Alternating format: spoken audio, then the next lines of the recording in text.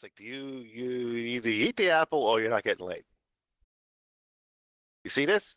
Shakes her ass a little bit, the boobs around, presses her freaking buttocks and is, up against him. And he goes, all right, all right, I'll eat the fucking User apple. Eat the disconnected fucking from apple. your channel. She eats the apple. Next thing you know, fucking thunder and lightning bolts come out. The serpent fucking shoots out everywhere. There's fucking snakes all over the place. People whisper in your ears. And God, when his thunder's voice comes down, what have you done? You are banished from Eden. Get out! And you fall. All because the bitch wanted a little fucking taste of the apple. Next thing you know, there's fucking world wars, there's famine, there's starvation. Adam and Eve are fucking a wreck. Their hair's falling out. She's fat as hell. She's had like 7 fucking kids. He's a fucking mess. His teeth are falling out, right? And then God turns to him and says, I need you to live to 150. Okay?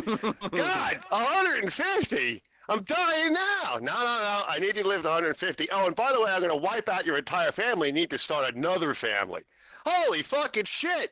And I want you to sire all these fucking people, and they're all gonna have sex with each other. And by the way, they all are members of the same family now.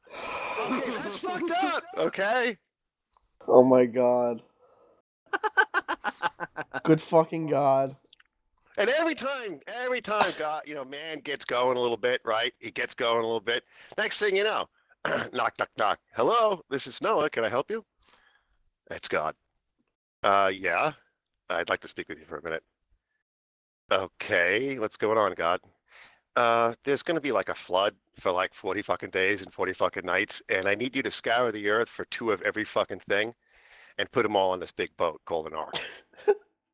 Okay, but God, I'm like a little busy right now. I got a lot of shit on my plate. I'm trying to feed my family and everything. It's really rough over here. He goes, yeah, I know. It's rough in a lot of places. So I'm gonna end the world in like 2 weeks.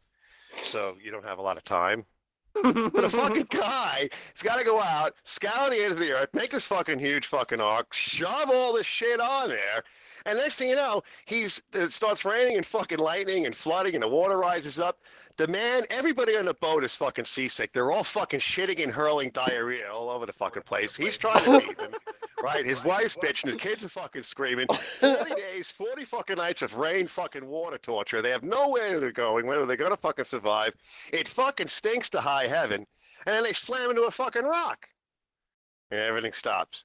Finally lets everybody out of the fucking boat. He thinks, all right, I'm good to go. Oh. No, do me a favor. What? I need you to live to like 150 years.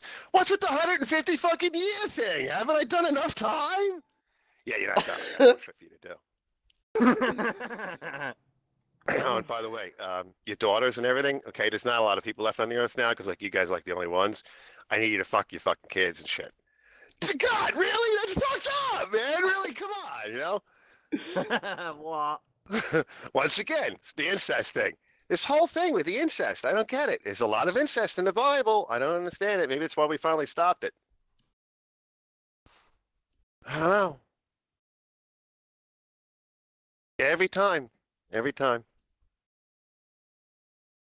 Hey, Lot. Yeah, it's God. Yeah. Yeah, you live in a really bad area. Yeah, I know that. I'm poor. Lots of people live in bad. Yeah, but your area is really bad. I'm going to send some angels to come and get you out. Oh, God, thanks a lot. Yeah, but there's one thing, though. What's with this? There's always a catch, God. There's one thing. You just, whatever you do while you're leaving, do not look back. And I need you to get out, and I need you to give safe haven to these angels, and they're going to take you out. Well, the angels show up at the door. They knock on the door. Everybody from the town they want to fuck Lot. They want to fuck the angels. They want to fuck Lot's daughters. It's getting bad. So they run out. Next thing you know, they're fucking fire, brimstone everywhere. All this shit's getting wiped out. People are screaming. There's agony, gnashing of teeth. And of course, his wife turns around. She gets turned to a pillar of salt. Well, that's fine. But right now, he didn't need that much salt. That's a lot of salt to carry. And so he leaves his wife. His wife is fucking gone. Lot's like fucking 80 years old. Wait, what about Salt? Salt is, Lot's wife got turned to a pillar of salt. She fucking broke the rule. The rule was don't fucking turn around. Don't fucking look back. Well, the fucking women always have to fucking break the rules. So his wife looks back, so she gets turned to a fucking pillar of salt. Now Lot's got no fucking wife. He's got these kids. He's running for his fucking life. Finally he settles down. They take a fucking break. And they're like, knock, knock, knock. Lot, Yeah, Scott again. Yeah. How'd you make out? Well, my wife's dead. Okay, and I got nothing here but my daughters. Yeah, I've been meaning to talk about that. Um, listen, there's not a lot of people around. Again, I kind of like wiped everybody out. I need you to sleep with your two daughters. Again, with the incest. Holy Jesus. I keep reading your Bible and there's a lot. You got to sleep with your fucking kids and you need to make more babies. And I need you to live to like 150.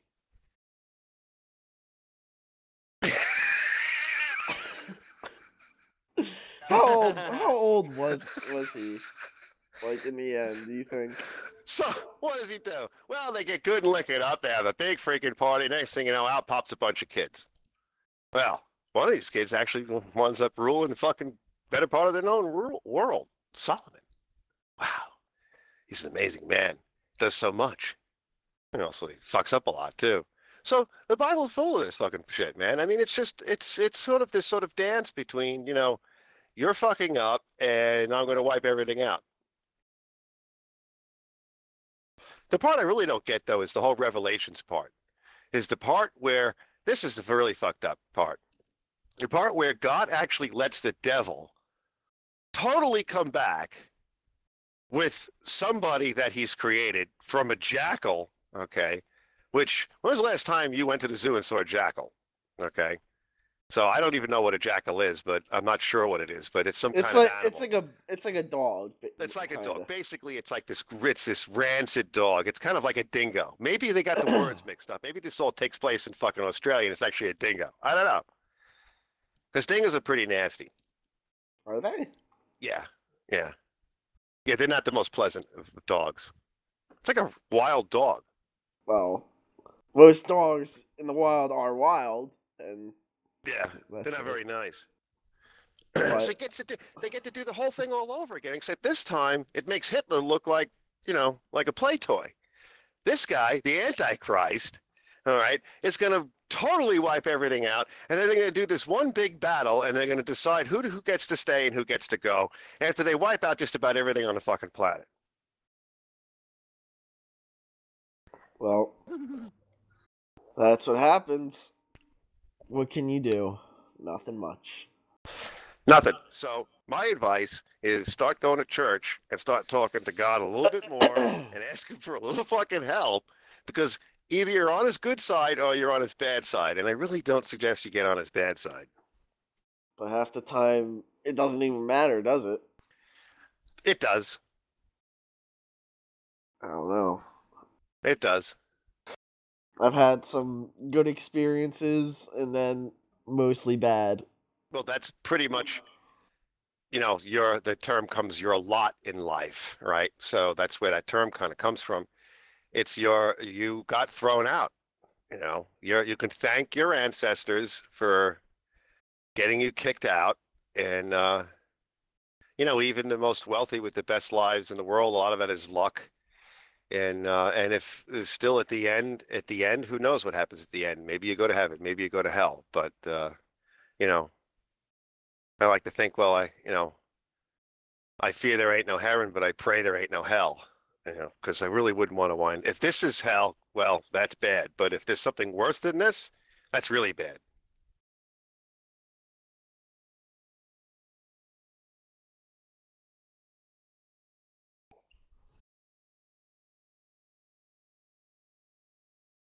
That's what free choice does.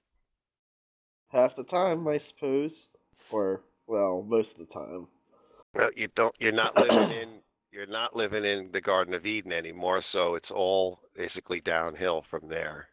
So you try to find little bits of heaven and hell here on this planet.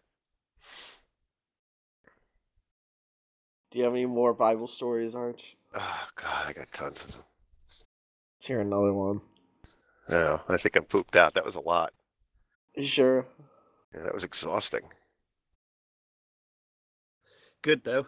I enjoyed that. Thank you. That's one of my rants. It's kind of funny, and it's kind of true. It's so fucking well.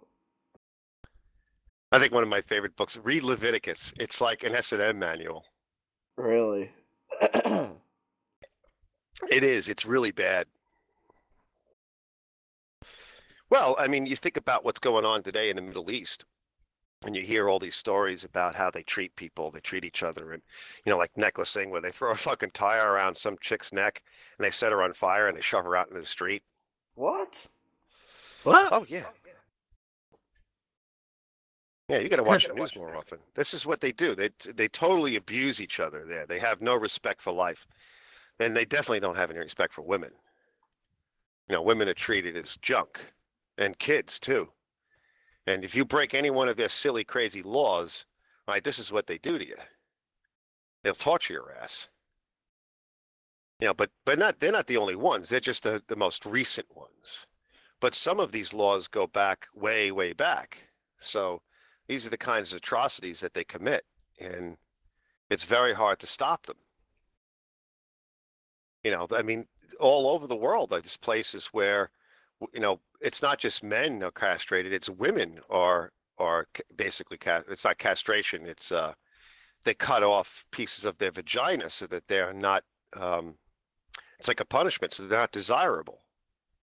If you mutilate a woman's vagina or her breast, she's not as desirable. So that's a punishment. Ugh.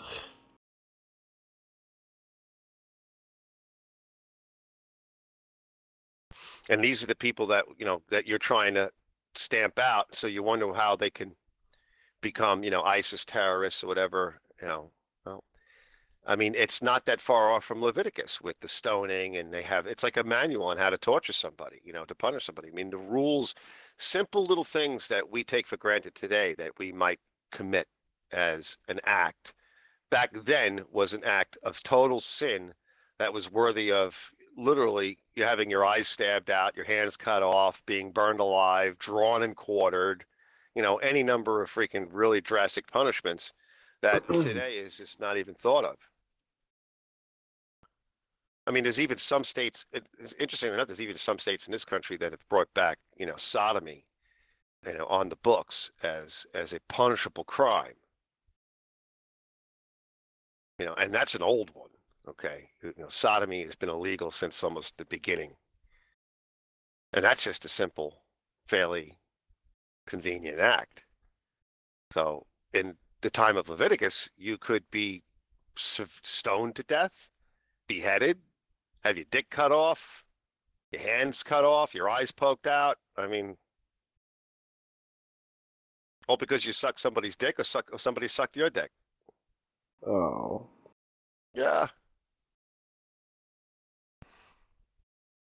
Yeah, good times.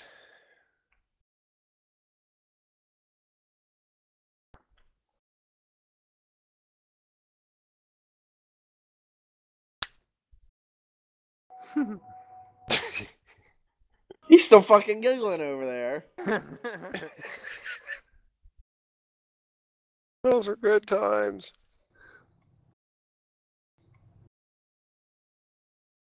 Yeah, they were great times for some. Yeah. I mean, look what they did to Jesus. He didn't actually commit any crimes. They just decided he was a problem. So what do you do with problems? You nail him to a cross. You put a fucking, hey, you're a king. They mock him, so they make a fucking crown of thorns and stick it on his head. They jam nails through his fucking hands and feet, and hang him from a cross, and let him out in the fucking sun to fucking dry rot like a prune. God.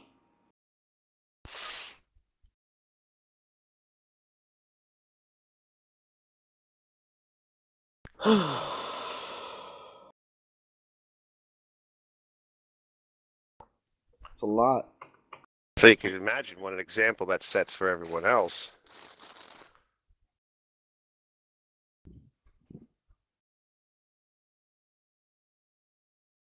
See what happened to Jesus? What? They fucking nailed him to a cross. I think he's still alive. Want to go visit him?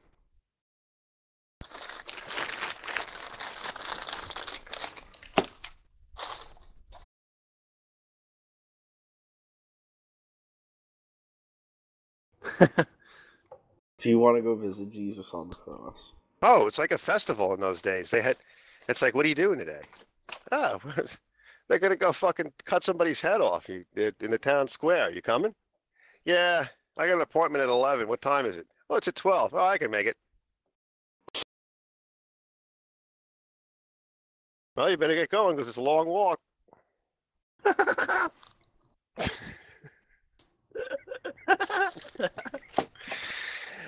Yeah, well, I got new sandals. The sandal guy made me some new sandals, so I'm all right. Oh, nice. You're wearing the latest in sandal fashion, I see. Who's your sandal guy? Yeah, those are high top sandals. Holy shit. Where'd you get those? Those are nice. No more snake bites.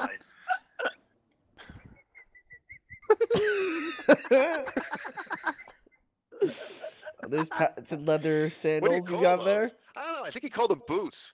What kind of fucking stupid name is that? Oh shit! What the fuck is that? I don't know, but they work. So they're booties or something. Well, you got the Buddha right. Oh man, I'm fucking crying here. Are those patented leather sandals you got there? Yeah, those are nice. Let me try them on. Honey, do you have the sandal stretcher? Hold on, I'll go get her. It's Grandma. Grandma, put these on. I need to have these stretched out. Oh. Hey? Yeah. Your arthritic feet and all those corns, they work really well. They stretch out all the sandals really good. You get them back and you're like, what's this extra skin in here? Oh. You peel out the fucking skin, scrape. It's like when you bang your sandals together, it's not the dirt you're trying to get out. It's fucked up. So they're standing there at the cross and everybody feels really bad. So what do they give him to drink? Right? What do you do? The guy's thirsty. They're up on the cross. So what do you give him to drink? Well, he's high up. Okay, so they don't really have anything that you can't just toss him up a water bottle. Well, they So really have. So they water put a bottles. sponge and they take a sponge and they fucking wrap some rope around it, stick it on the end of a stick, and they jam it up there and they go chew on that. Right? Except for Cool Jesus, sponge. they put fucking vinegar in it. Some asshole puts fucking vinegar in it. He goes, yeah, chew on that. Suck that. Drink that. Drink that. Nice. Nice. I bet you that guy got a little extra place in hell. He's got a little extra few perks in hell for that stunt. Then you got all the looters. Okay. Then you got all the looters. They finally pull Jesus down. Right? And you got all these people standing around going, Jesus Christ, this is bad stuff, man. They're gonna write about this. This is like a big event. You know what? Keep those nails and cut a piece of that cross off, all right? And give it to me. I'm gonna hold on to it. I'm gonna sell this. I'm gonna give it to my kids and I can hold on to it as a keepsake. And someday these nails and this cross is gonna be worth a lot of fucking money. What? Oh, sure, sure. People have been grave robbing since the beginning of time. That's why they were amazed when they found like Tutankhamun with all the shit inside. Most of the graves throughout history have been looted. Even the most lavish graves, that's why there's always these stories about graves being, where they're haunted or, some terrible fate will befall thee if you loot this grave and, anything to try to keep grave robbers away. So people have, I mean, what is the chalice of the Last Supper, right? The Holy Grail, we think, right? They want the last cup that Jesus drank out of at the Last Supper. Whoever holds that cup supposedly has all these fucking powers. So where's the cup? Well, we don't really know. The cup existed. If Jesus existed, and if the story is true, then somebody has that fucking cup.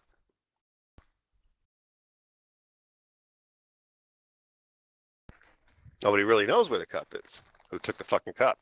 I took the cup. I took the cup and I sold it to the highest bidder. That's pretty much how it works.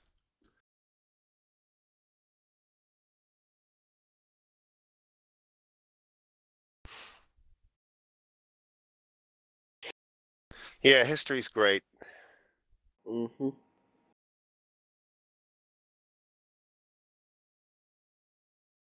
Fucked up.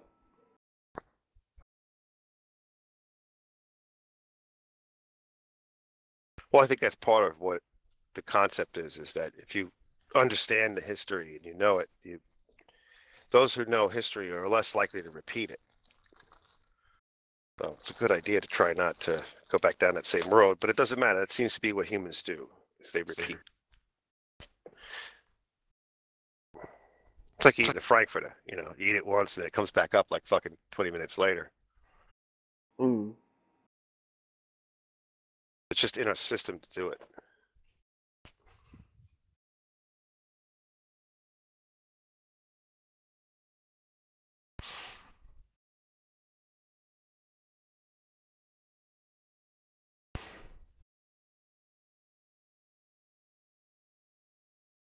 So when's the last time you went to church? I think the last time I went to church was I want to say Christmas. No, Yeah. no, I didn't go to church on Christmas. Last time I went to church was last Easter. Wow. When's the last time you prayed? I don't even remember. Church? Yeah.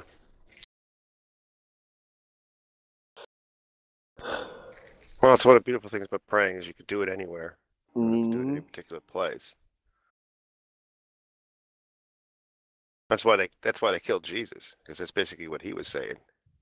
You don't need all this nonsense. I mean, the Jewish people at the time were the primary religions were, of course, idolatry, idolism, and so all these different gods, right? But the Jews kind of have the concept of monotheism, so they had this one God. And of course, they wrapped it all up where you have the rabbis and they're very educated and they're politically influenced, and they've got a deal worked out with Rome, and Rome being the biggest power, and Rome trying to placate these powerful people. Now, Rome is more powerful than any Jewish settlement or any Jewish nation, but needless to say, the rabbis are very powerful. They're very intelligent. They're very well educated, and they know it, and they have money. And in part, Rome is part of that, and they're part of Rome. So they had a lot of power, and their temples were lavish and places of power. And not only an example of Rome, but an example of what Judaism or the Jews and the powers that be in Judaism have accomplished and what they have. So you, as a poor dirt farmer, walk up with no fucking sandals to this beautiful marble palace that's a temple, and you think, wow, this has got to be something, right? Where you come from, it's just fucking stick trees and shit and cow turds. And you see this, and you're impressed, So, and you don't know how to read, you don't know how to write, and they tell you everything you need to know. And God said, and Jesus comes rolling up on this like white on rice and says, hey, you got it all wrong. They're just taking your money because there was an entrance fee. You had to pay to get into the temple to talk to God. It's not like now where you donate. No, you had to pay. And at the same time, not only you have to pay, but out front, it's like a whole business. Right? There's the money changes, there's people hawking wares and goods right on the holy land of the holy property of the church. It's a fucking business operation. So Jesus comes along and says, this is crap. This is not religion. This is business. Well, that didn't fly. This is a monopoly. Yeah, that didn't fly. You don't need all of this. This is actually sacrilege. This is basically you're defecating in the face of God. You might as well be doing that because you don't need all of this. Well, it scares the shit out of everybody because people start to listen and follow and realize that this is wrong. Well, now he's a problem because he's trying to change everything. We're gonna lose our fucking jobs. We're gonna lose our great jobs. I got this great fucking job as a rabbi and the assistant to the rabbi or whatever. I'm gonna lose my fucking job because of this fucking guy Jesus. Sounds familiar. Sounds kind of like what goes on today. Except then you could have somebody fucking drawn and quartered and thrown on a cross a lot easier than you can now.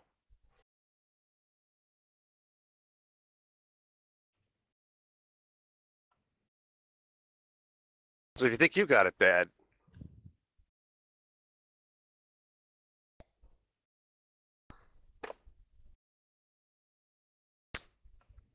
well, the point is, it doesn't matter whether Jesus was the Son of God or not.